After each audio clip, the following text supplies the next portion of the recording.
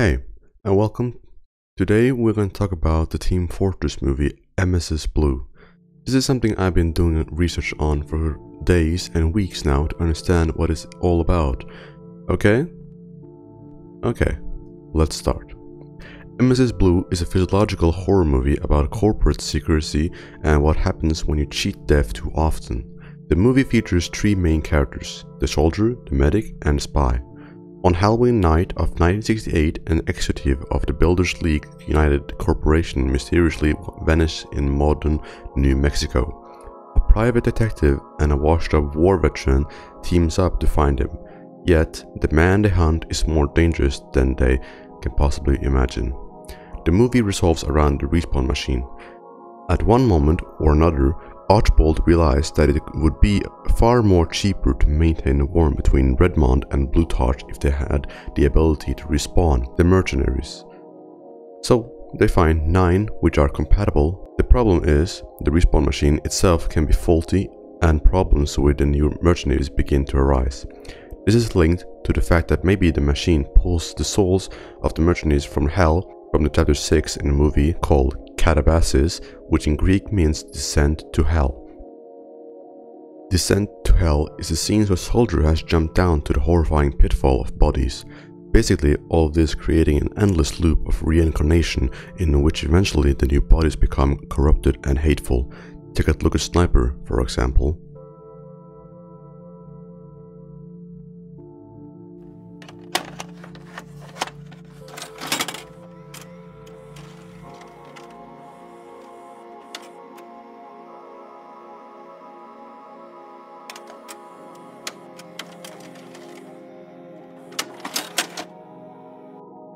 Chapter 1: Memories and Nightmares. The first thing we see in the movie is the trial tapes of recruiting World War II veterans from using the respawn machine. It was a massive failure in the start when there was war and after. In the trailer, Emesis Diazepam is telling us all about what humans and respawn machine does with each other. An example is the human mind requires 6 to 8 hours of uninterrupted sleep to fully heal itself. This can be assisted by induced medication, the same as the medic gave Scout when they were talking with each other at the hospital. Take one of these tonight. This should help. Come on, Doc. I don't need this stuff. I think you do, Scout. It just doesn't seem normal. The pills medic gave Scout is called Valium Diazepam. Valium Diazepam is a drug that is prescribed for anxiety or occasionally sleeping problems, insomnia, and schizophrenia. The respawn machine is told everyone who gets the hold of it to be respawned again has a chance of 99% of respawning and 1% of failure. Let's talk about when it comes to memories and nightmares. The nightmare that Badík has is a plague doctor that is following him and terrifying him. That is also a very surreal human being. This plague doctor is actually a person spying on Scout and Medic. There's a scene right before Scout's death. The plague doctor's car is outside his house. What I also found out about this plague doctor that in my opinion I found out is that it could really much be Medic. First of all, medics back in the 16th century used to wear a mask not to get infections, so-called the plague doctors. The plague person in Emesis Blue is also very interested in the briefcase as everyone else is. The parallels between medic and the plague doctor is to both protect the briefcase to not get revealed to the world. Heavy, a very normal game character in the TF2 industry, but there is something else different with him that takes place in Emesis Blue. In the game, Poker Night at the inventory, the Heavy is unaware that he's a game character, even believes his cycles of dying and respawning are a series of nightmares. And these kind of nightmares is also the same as with Medic, having nightmares about the plague doctor following him around and also being dead and coming back to life and then becoming even more evil in the story goes on. But enough of that. Archibald is kidnapped. Spy and soldier begin an investigation in which they find Blue Heavy carrying a briefcase. The contents of the briefcase are unknown, but they end up being the cause of Blue medics having a car crash that is later revealed in the movie.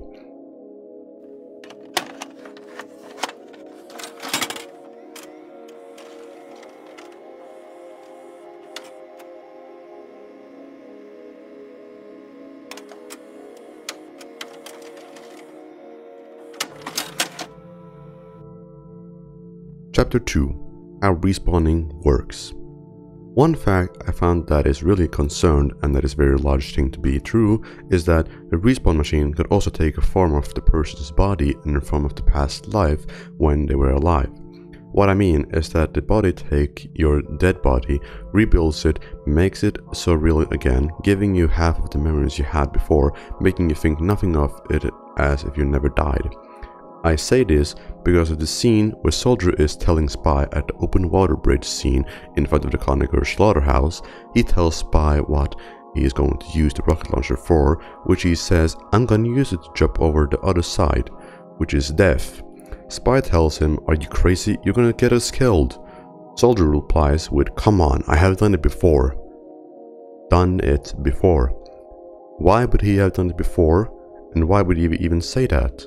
It's a memory. That is a memory Soldier has had in the mind, and what if he has experienced before?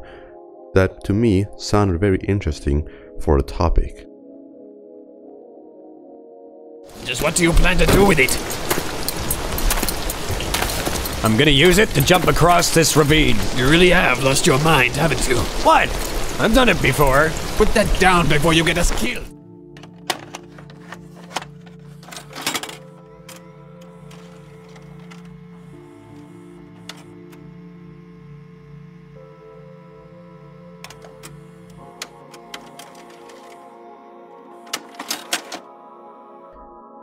Chapter 3. Secrets of Slaughterhouse. As Medic, Spy and Soldier enter the Conager slaughterhouse, they quickly realize that the place isn't normal. Creepy, deformed creatures attack them, which resembles other mercenaries. As they progress, more supernatural events begin to happen, in which we learn about the respawn machine and how the mercenaries got chosen for it.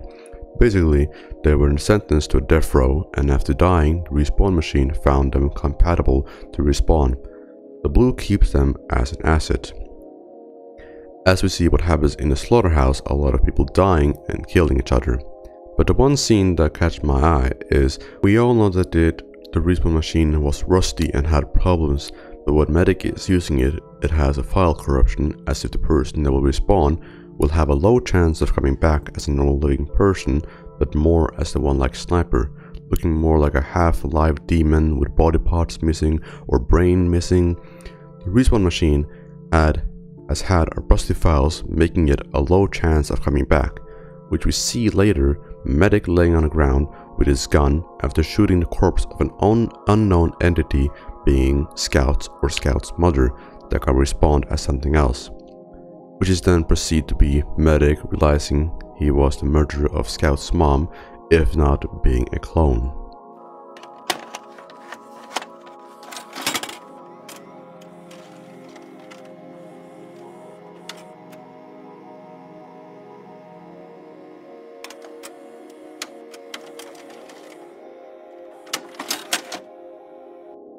Secret details. It's all among us. I think it's possible that a suitcase is responsible for the time anomalies that we see throughout the film.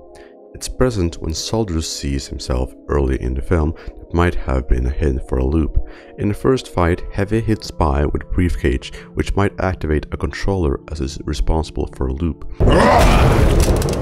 The Medic also seems to change personality upon dying, so that would probably explain why he killed Scout, but still, I'm unsure. An even bigger clues thing I had on my mind, if there might be two medics at the same time anomalies. The medicine Ludwig has given to Scout and himself, the name of it is Valium pills. Then Ludwig sees the paper of it is about to fall off. The real name to the pill case is Emesis Blue.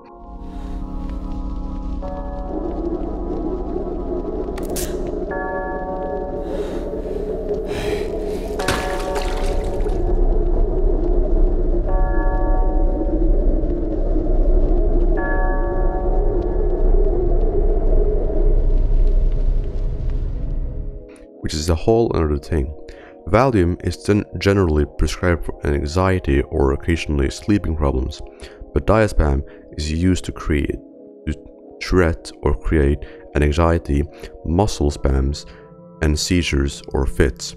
It's also used in a hospital to reduce alcohol withdrawal symptoms such as sweating or difficulty sleeping.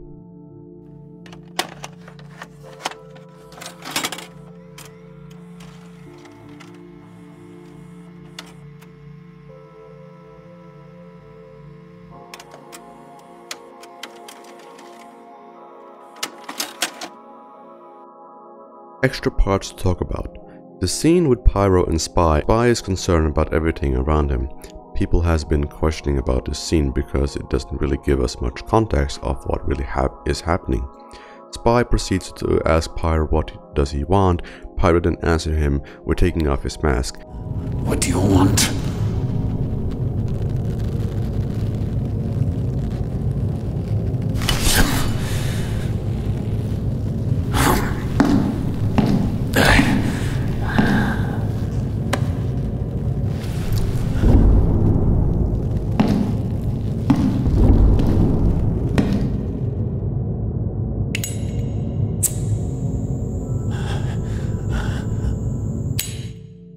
Showing Spy his burnt up face and walks into the dark with a lighter up to his face.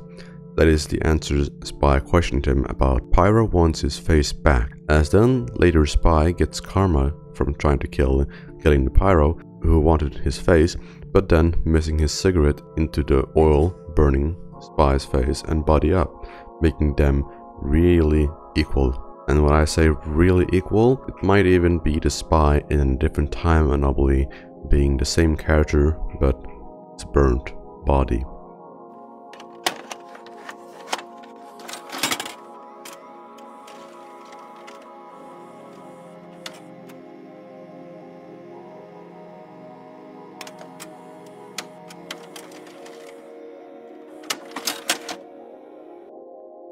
Secret chapter.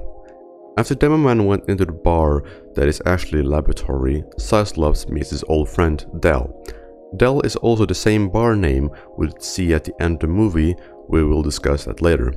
Cyclops and Del has a short talk about Demo thinking he was dead and his brothers said no. So Del just laughs it up. Del says relapse is this hell of a thing. Relapse means a sick or injured person collapse after a period of improvement. Del's face is then filled with blood coming out of his nose, like he got punched. I thought you were miles away, lad. Where you been hiding? Who says I've been hiding? Your brothers thought you were dead.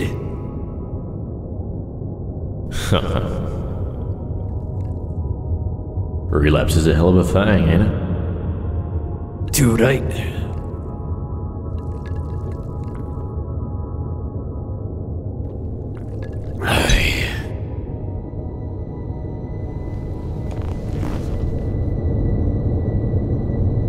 Longer than you think. It is. What? When they figured out how to bring us back, some of us would tell stories about what we saw on the other side. We saw old friends, family, mostly strangers. I spoke to my grandfather. He's been dead for 30 years. What'd he tell you? Then the whole meaning came. Del knows about what happens when they come back to life. They would tell stories, old friends and family. Del even talked to his grandfather in his memories, even though his grandfather has been dead for over the past 30 years. Where his grandfather is, Del asked about it and how it was. The story then ends with its eternity in there, the same as the one soldier at the respawn trials of the VHS tapes said. It's eternity in there. Meaning, when they come to Del's bar, if they feel like they're in eternity being there, being dead. Because death, you know, if you're dying, you're just in an eternity death place, dream you can say. And that is what Del's bar occasionally is, an eternity.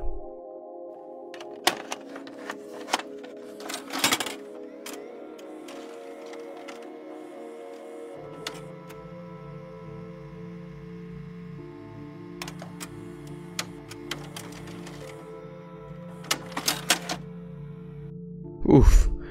This chapter is going to be a long one, so enjoy it. Chapter 4. Secrets being established. Now Soldier, when we walks over to the black and white scene of the table, listening to the call, we can hear Archibald and Bluetorch at a phone call that has been recorded. Seems to be playing onto the phones. We can hear two subjects being talked through this. One, the small subject pregnancy machine, which is a weird project to start, and the second one, the respawn machine, which has been talking about the lost 90% of the people they needed for the army, which then is only 9 people that are respawn compatible.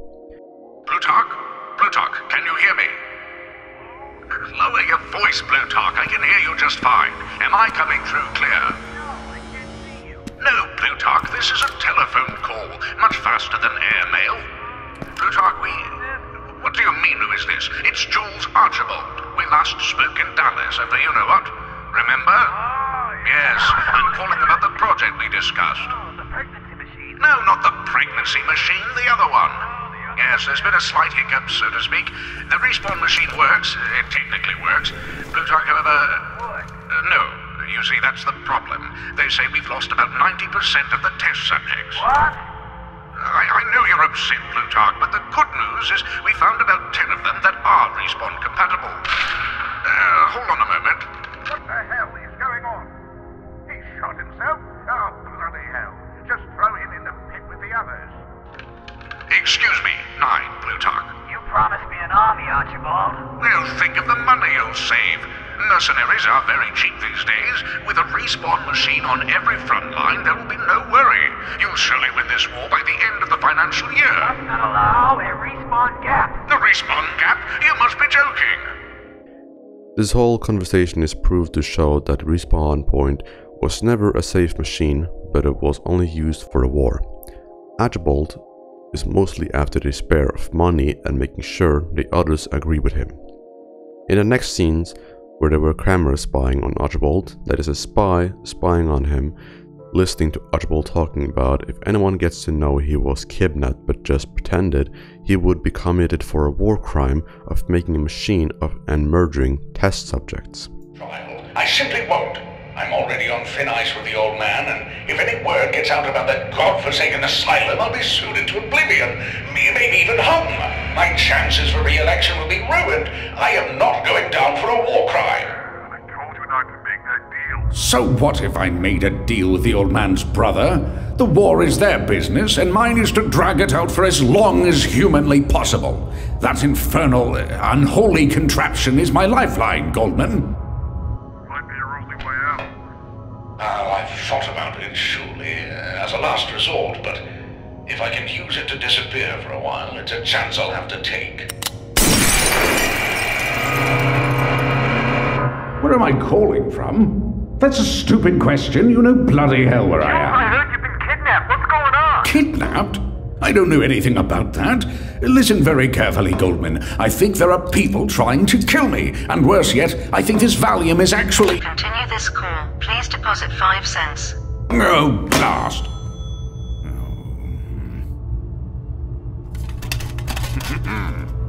Ah.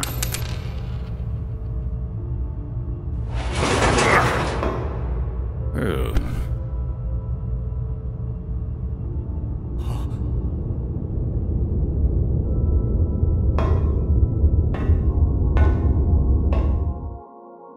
Archibald then tries to buy a drink from the vending machine after the phone call was done, but it had no other pennies to use on it, but it does not work.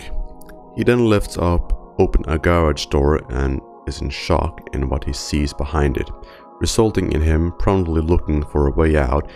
It is later revealed by Jane Doe that it was a massive pitfall of 1,000 bodies with a hellish red glow emitting from the bottom. Joe is a soldier, if you did not know that.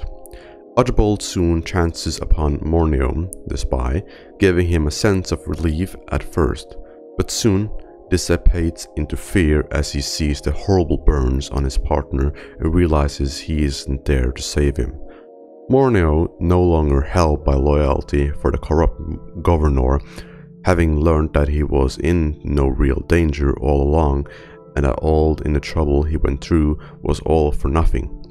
He grows increasingly angry with Jules, who tries to reason that he gave him everything he had wanted, to which Mortem replies he was now giving him what he deserved, and shoots the official dead in the head. After he dragged his body into a chair. The chair, I have no information about that one. Following this, Mortem will frame Ludwig from the murder of the Jules is Archibald, and attempt a hostile takeover of the company at the funeral, but it fails as the received doctor pops out of the coffin and shoots him dead. We will talk about that more later.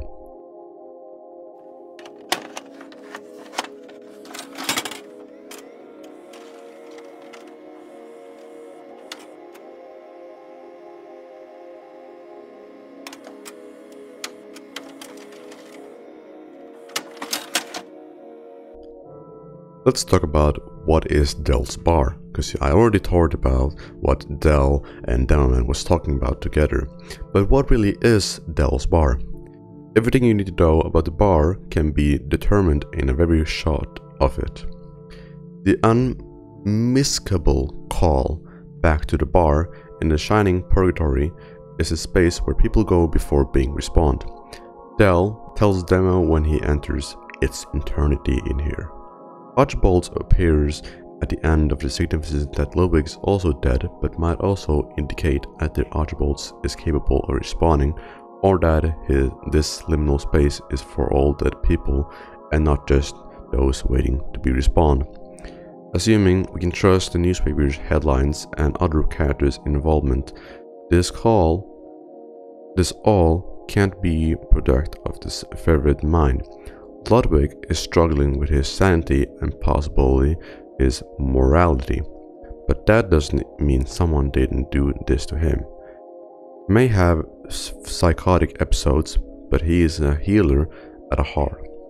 Maybe none of them are alive in the traditional sense. It seems an odd coincidence that the number of people who died at Archibald's funeral is that exact number of mercenaries that survived the respawn procedure. Additionally, unreliable narrators or outright lies heavily manipulate much of what we learn. It's possible nothing beyond the name of the companies is true. The people who were experimented on could be random men. It might explain the moral compass Ludwig and Doe struggle with in the entire film. If the bar is purgatory, war is hell, and peace is heaven, maybe none of what we see is real, and all of this is a struggle to choose where any of them deserves to go after death. I have a hard time buying this theory, but I at least bears mentioning. Jules Archibald is the face of the company, but it is possible that he is just a figurehead, and the real power rests with Del. That would explain why he seemed so in control in the bar. It is also possible whoever that he may have been the brains of the operation that was killed and stuck a copy of himself in the machine before he died to live on a digital version. Maybe he is the corrupted file.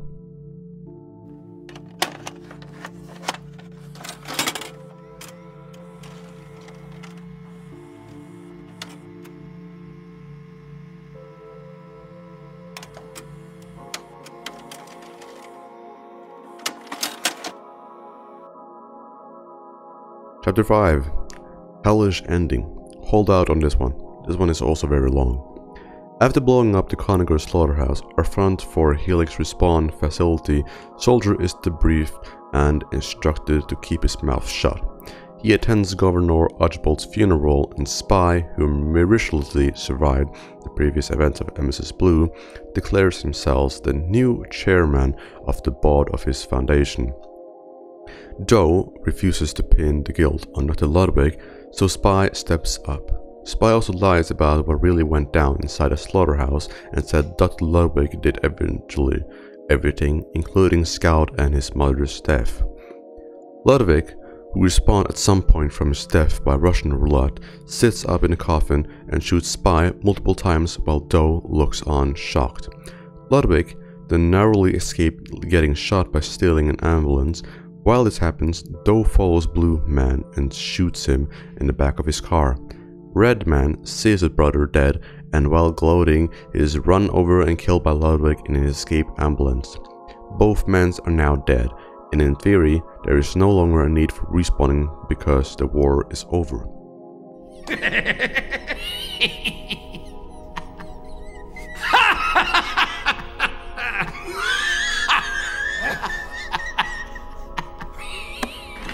I apologize. Jules Archibald was murdered.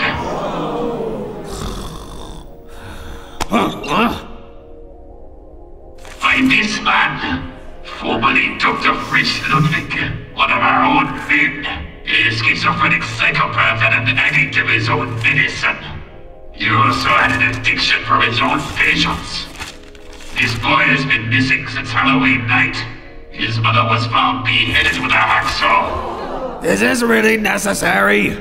I am simply illustrating a point that this man was capable of kidnap and murder. How did we let this happen? Archibald is dead because we failed him. Punish. So, in Archibald's death, and in accordance to his will, I will be taking his place as chairman of the board to end this treason and corruption once and for all.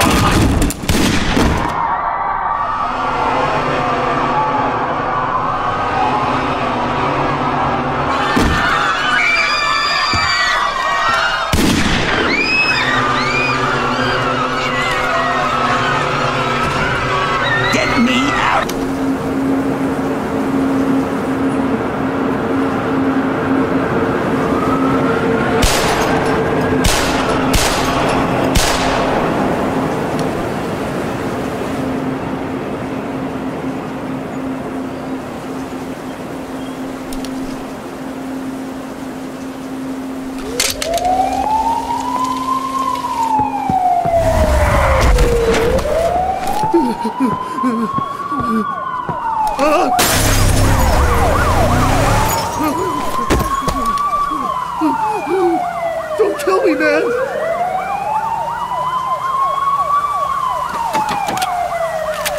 You, put your hands up!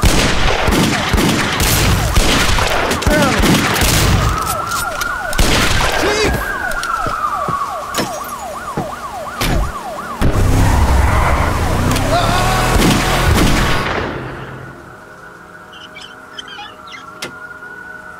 Good gravel! I won! I outlived you, brother! I am the last man standing!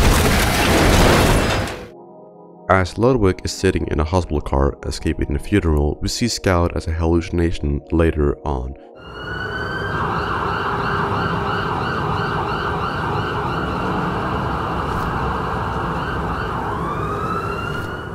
We see a glimpse of his escaped Ludwig and his apartment.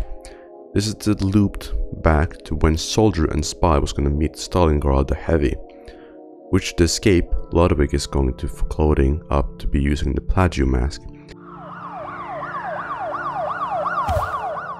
Then the hallucination dream of Ludwig driving in full speed, dreaming about Del's bar, which is the living dream of eternity.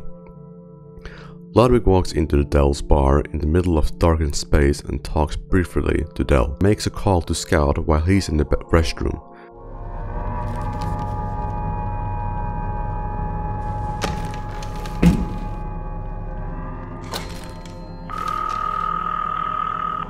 Hey, Doc. Ludwig takes some of his Emesis diaspam and sees Archibald come out of the restroom.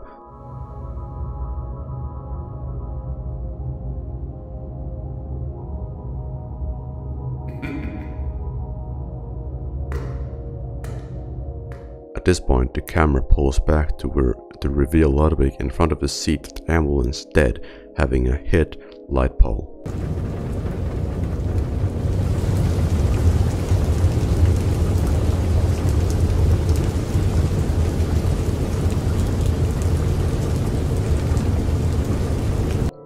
What is it really, this tube of bodies swimming around in this just bloodbath?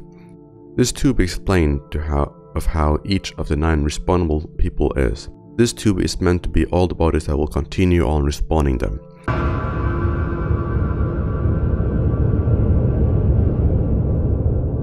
The briefcase everyone had been chasing was open, emitting a red light. In the final moments, we see a silhouetted figure emerging from the fiery door of what appears to be the slaughterhouse.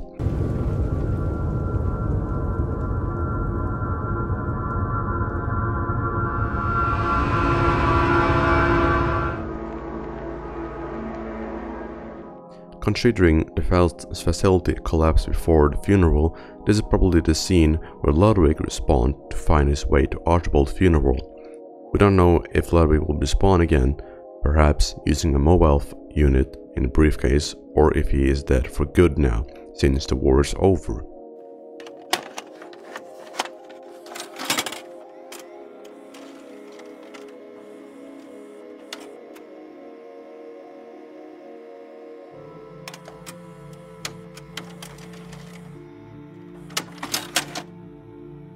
Chapter 6. Hell. Let's talk about Soldier. Soldier is now found in the pit of hell, where all the dead bodies goes after dying. The Chapter 6 catabasis approximately is focused entirely on his troops. Troops, that means when he was in the laboratory, he found a picture that was taken with Archibald shooting the soldiers inside of the glass where they're frozen.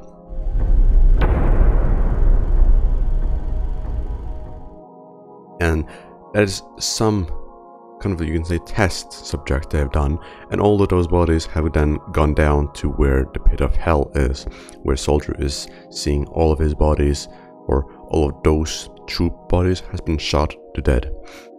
Soldier jumps into a bottomless pit of corpses in order to escape from Stalingrad, and finds himself trapped in a strange, nightmarish underworld filled with dead bodies.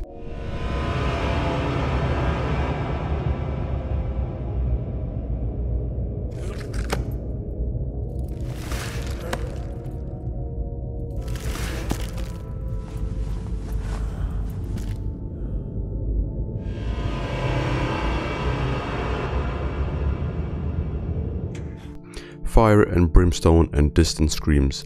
After battling Stalingrad, Soldier continues to fall further and further down this nightmarish pit, until they finally manages to find a ladder and climb back up to the surface.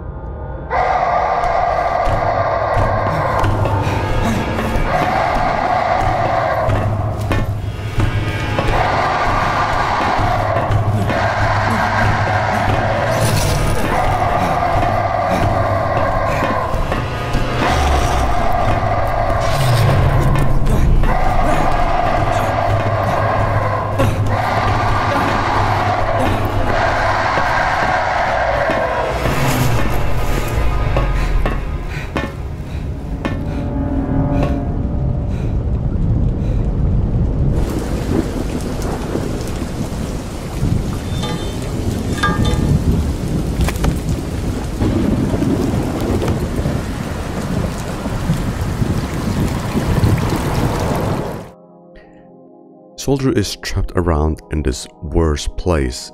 The worst place is because this is basically hell. Joe is also getting haunted by the 10th compatible person of respawning, which is the 10th class, that took suicide on a call we heard from Archibald and Bluetart. First, Archibald said it was 10 compatible ones, then we hear a gunshot, then proceeds to 9 compatibles left. This soldier seems to be the one without eyes and is trying to show the soldier the right way, making him not allowed to cross the bridge, but must experience the rest of the loop. This 10th compatible class is seen at the VHS tapes, then at the scenes of the cells, and at the end of the bridge in hell. After falling into the water, we get to see the 10th phase, where the interrupted soldier wakes up from the water. The 10th class is a nightmare, a following soldier, and also a hallucination that the movie is also going on to.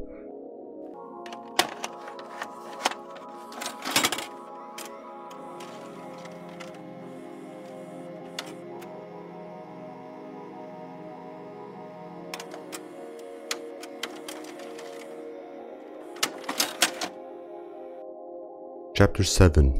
The Ending. The end of the theory is here. I have done a lot of research, a lot of things, a lot of search there, over here, reviewed the movie most like 10 or 15 times just to understand it. It was a movie that had context, but it was very hard to understand the whole thing. And in the last few days or few weeks, the weeks that has passed of research and watching the movie, of confusion, of course, I have watched it and wrote and found new details, found new things to write, and I needed to erase a lot of text, find new text, write new text, and all that.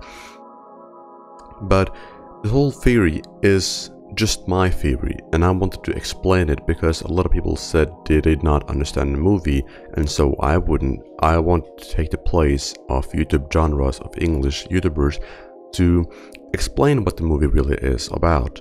So I took my time, just to focus on this one. I did not care about anything else. I was, of course, with my family, but I wanted to focus more on this, just to get done with it. And today was the day that I actually did everything done. I edited, I spoke, I told my theory, I told my explanation of the movie. I tried to understand every single bit of it. I watched every single details of text, of scenes, of the genres, or where the scene was happening, or what happening in the movie. And to YouTube employees, I love you all, and I want you all to promote this whole explanation to everyone, because this is really big for me and I never done this before. But for a thank you to all the people that was going to view this video, is I love you all who listen to it. I love the ones who listen to it. I love the people who actually enjoy to explain content of this whole movie of Emesis Blue. I did not know that Team Fortress 2 would ever get a movie just as good as this. Emesis Blue has to be the one of a kind of industry movies from a game that is alone, sitting, rotting, of no updates. Emesis Blue is one of my favorite game movies that has been this year, but soon this year is going to get something else that's much better. But that is the end of the theory. I love you all who listen to this theory. Bye bye for now, and I'll see you guys on the upcoming videos and some videos that will make some comeback on YouTube. Sorry for not posting for a long while. I had taken some time off. I've had a burnout, so I had my time off. I was kind of done with everything because I'm a solo YouTuber, I'm a solo editor. I need to do everything myself alone. So thank you guys for watching. I'll see you guys on the next videos upcoming this year. Bye bye for now. I love you all.